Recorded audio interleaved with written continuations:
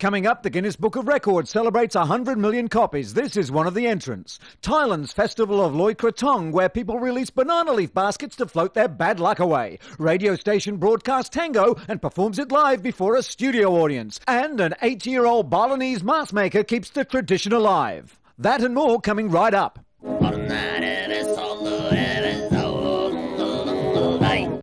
In the obscure world of Guinness record setting, few attempts can be as strange or dangerous as the one attempted by Viktor Raviov, a black belt karate expert, who beat the existing attempt by lying on a bed of 20-centimetre steel nails and being nearly crushed by some 326 kilos of concrete that his assistants had piled on him.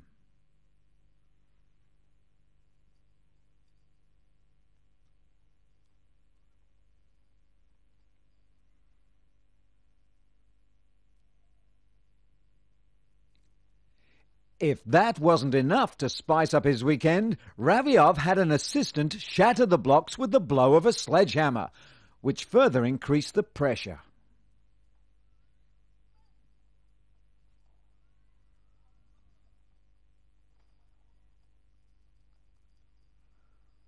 Raviov was clearly overjoyed at having punctured the previous record set by a man in Thailand who could only support 235 kilos and had to be hospitalized after the attempt.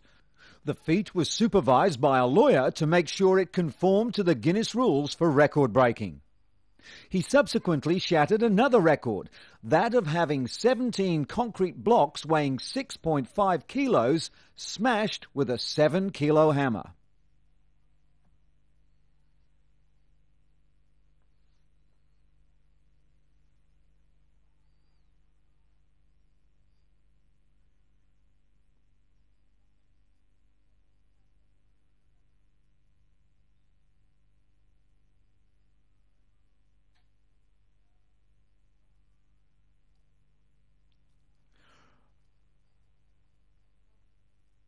Raviov, whose hobbies include using a sabre to slice potatoes placed on the heads of nervous assistants, has but one piece of advice: don't do this at home.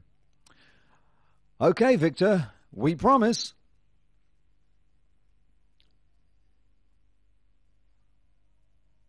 And this is never going to replace the potato peeler either.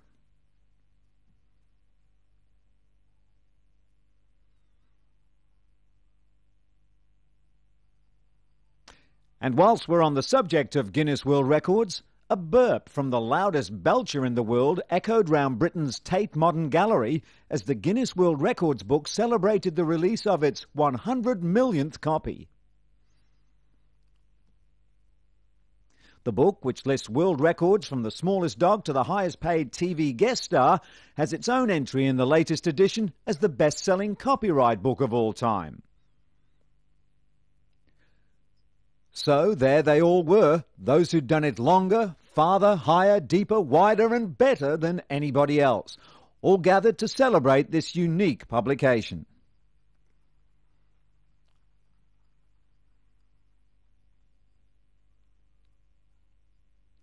The original book was present also.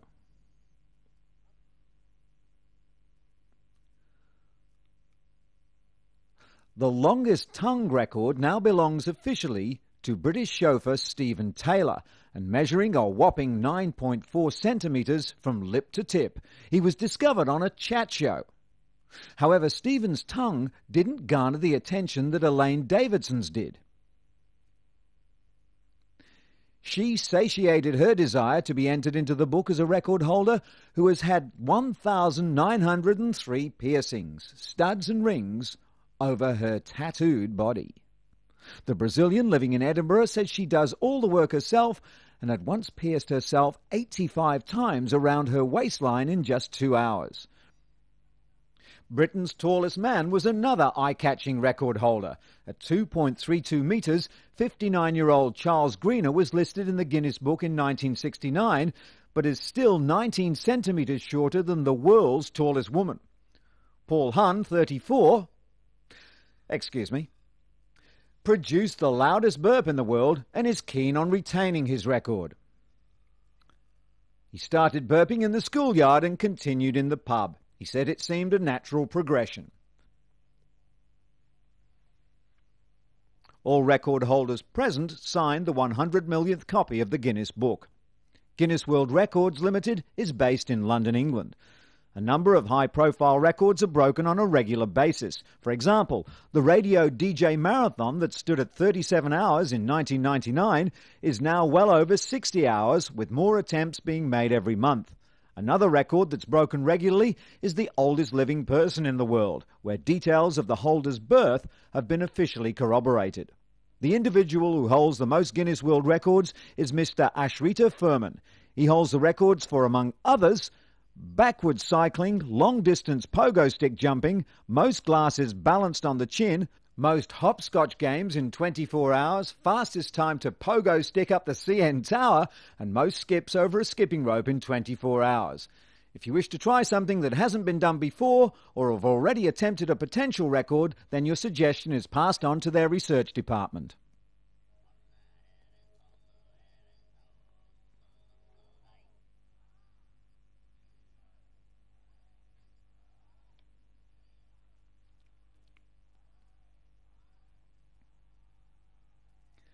Thousands of Germans dressed in colourful costumes have celebrated the start of the carnival season in the stronghold of Cologne.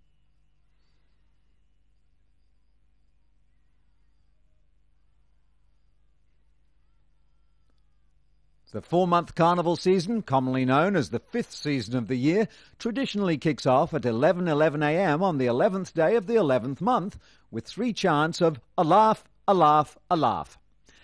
I like a laugh. It's believed the expression originates from Köln al-Af, meaning Cologne rules.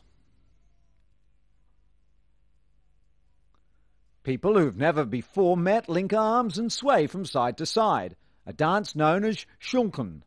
Despite the often freezing temperatures, large amounts of traditional Cologne beer called Kölsch are consumed and add to the festive mood. Looking at these people, I think that the festive mood relies very strongly on Kölsch. Carnival means everything to a lot of people. To be able to get out and party, to be happy and forget all the stress.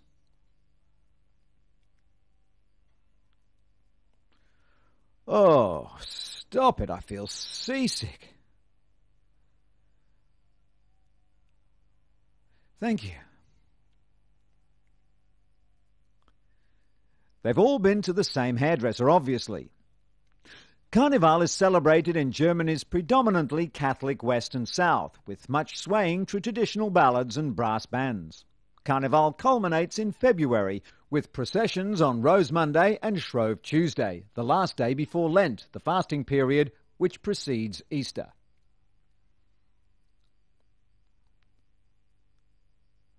There are approximately 160 Carnival societies, local history societies and district groups in Cologne, which celebrate their hometown festival in about 500 sessions, balls and parades.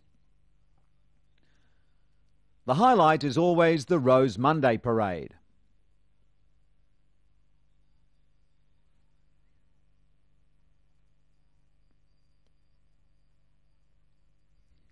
I think our cameraman just got lucky.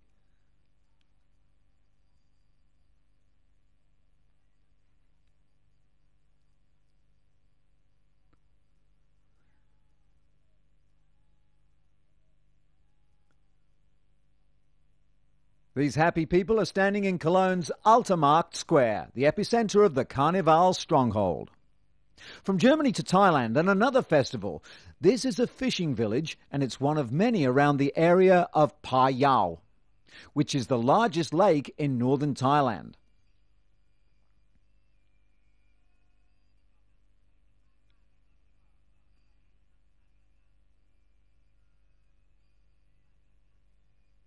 Famous for being a prime fish breeding ground, it supports the dozens of fishing villages and towns that line its shores and draws vital tourists to the area. Every year, as the sun starts to set on the full moon night of the 12th lunar month, hundreds of fishermen congregate in the centre of the lake to perform one of Thailand's most beautiful and well-loved traditions. Their crude wooden canoes loaded with rice, whiskey, food and extended family members wait for darkness and the start of Yi Peng, a tradition in which they rid themselves of a year's worth of sins and worries by releasing hundreds of paper lanterns into the night sky.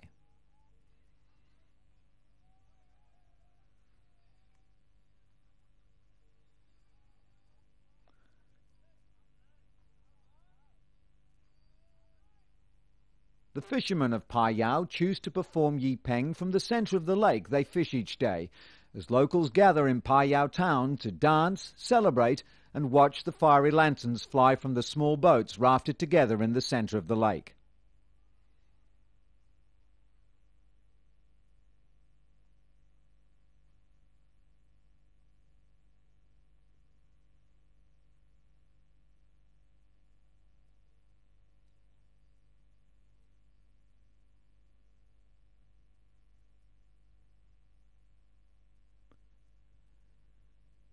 This is North Thailand's unique addition to the festival of Loi Krathong, where people release krathong or banana leaf baskets into rivers and lakes in the belief that their troubles and bad luck will float away with them.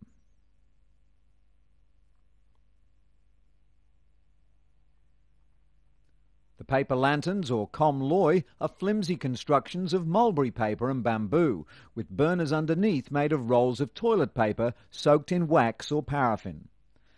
As the first lantern is launched, the men sing songs comparing the lake to a beautiful and fertile woman, thanking the water gods for their livelihood.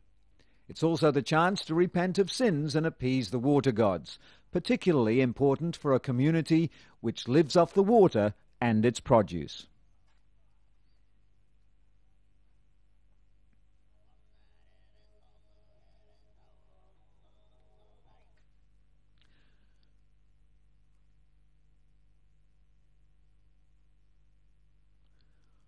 Welcome to the 57th Mr. Universe at a glittering ceremony held in Bombay, India.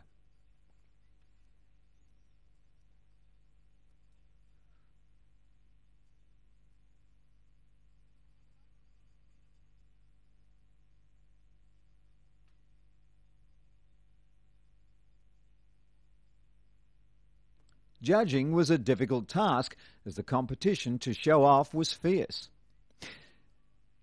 This is the six-time winner Al-Shahai Mabruk. A movie icon in Egypt, Mabruk, sporting a blonde crew cut, failed to woo the judges. But the man on the left, René Zimmermann from Switzerland, beat the Egyptian favourites to become Mr. Universe. The stadium was packed to capacity as hundreds turned up to watch the event. Zimmermann beat 190 bodybuilders from 54 countries to lift the coveted title. Though this is the first time India has hosted the competition, it's no stranger to the title, having produced 3 Mr. Universe winners in the past. That reminds me, I must ring my mother-in-law. And at the other end of the spectrum, 26-year-old Vida Samadzai is the first Afghan to compete in a beauty pageant in 31 years.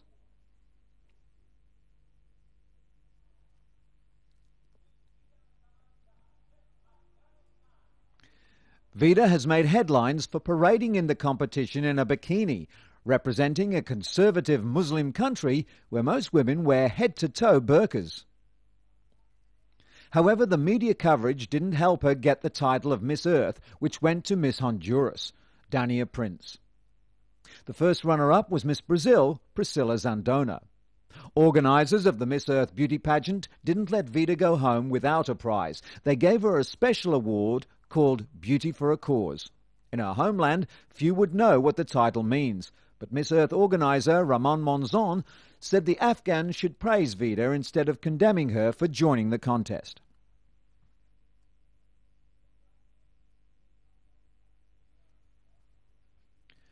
Samadzai, a dark-eyed girl from a Pashtun tribe who fled Afghanistan with her family in 1996, stepped out in a red bikini at the International Beauty Pageant in the Philippines, professing to make the world aware of the Afghan woman's talent, intelligence and beauty.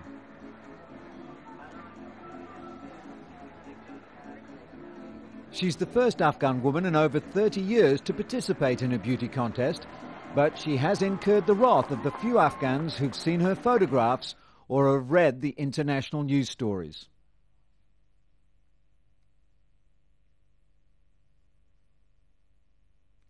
Under Afghan culture, women should not demonstrate their worth through their beauty or bodies, but by their skills and knowledge.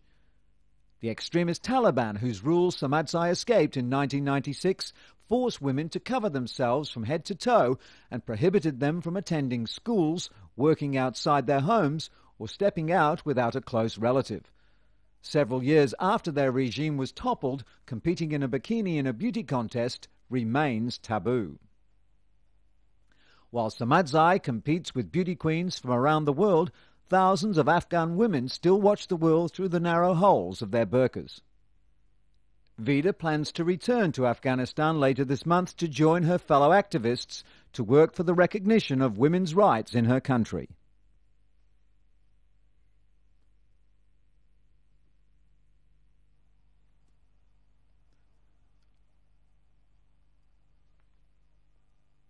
And now we travel across the water to Argentina. Large photos of tango greats Carlos Gardel and Tita Morello grace the walls of a local Buenos Aires radio station, while their music fills the station's studio during one of its new and popular broadcasts of a live tango performance.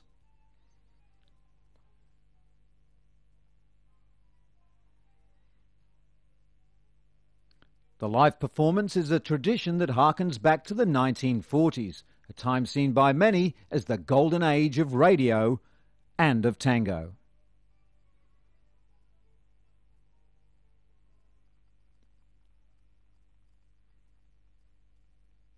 The station's artistic director, Jorge Weisbord, said that although he didn't initially set out to revive the golden era of tango, much of the magic seems to have returned. He considers tango will transcend the generations as long as there are new musicians and new audiences. This was very difficult to sustain a few years ago when young people didn't look to tango and the older people were dying, he explained.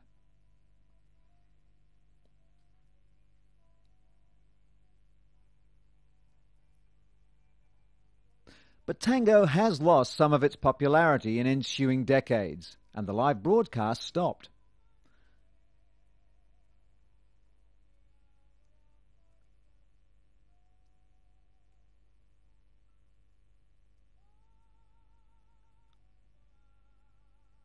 Today, however, tango is undergoing a renaissance in Argentina, and the weekly live radio performances have returned. New venues for tango in Argentina also include a new television station, 50 radio stations, dozens of magazines, and hundreds of new internet sites.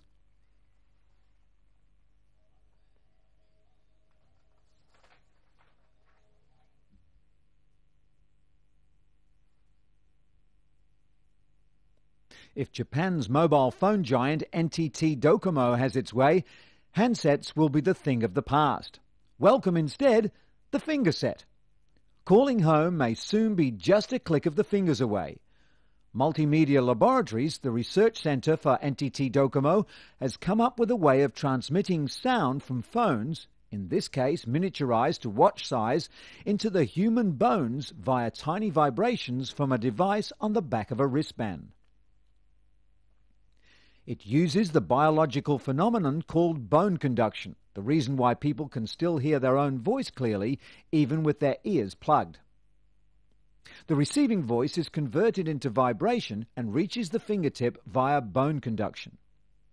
The prototype phone, called at this stage Finger Whisper, also uses this phenomenon to transfer sound from the fingertip to the ear bone structure, meaning the conversation is so quiet to all except the receiver that no one else can eavesdrop on the conversation. Mime speech recognition, which detects muscle signals and recognizes in movement of the mouth different words, may help not only mute people speak, but also make speech in a noisy environment easier to hear.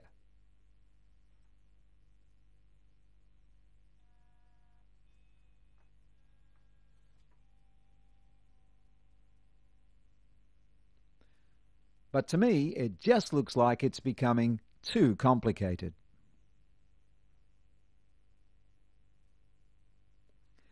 To Indonesia now, and as a moonlit night falls on Bali, local people come together to perform a variety of rituals and ceremonies as offerings to their deities. One of the most famous ceremonies in Bali is the traditional mask or topeng dance drama, which takes place at least once a month during a full moon.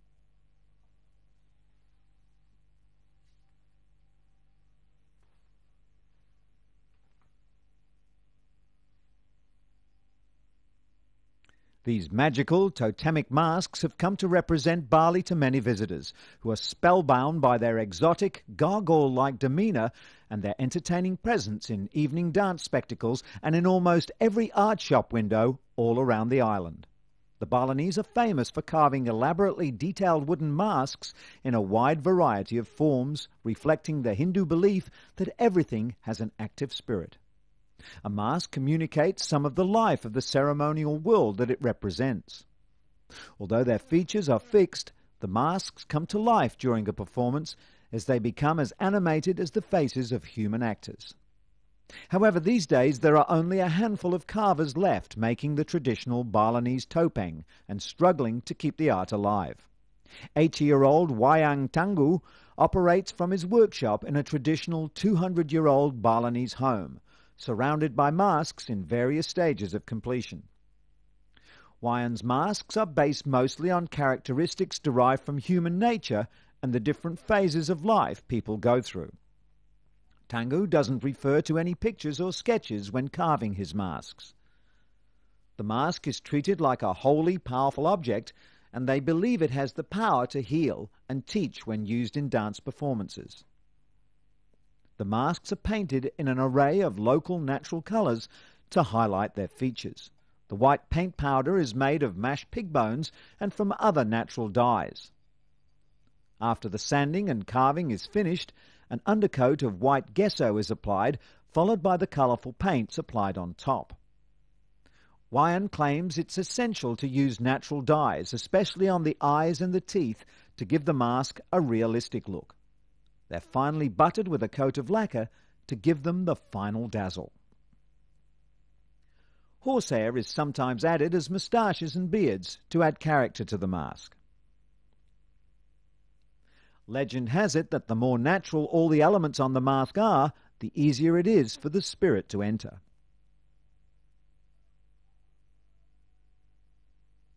The Gianyar area in Bali is well known for mask makers, but it's a dying trade, as there are only a handful of master carvers such as Wayang Tanggu left. Wayang has been teaching the craft for over 50 years, when he started in the 1950s. Unfortunately, to date, only 50 students have graduated under his guidance. Now, if you'll excuse me, I'll go and call my mother-in-law. I know, it's strange, but true.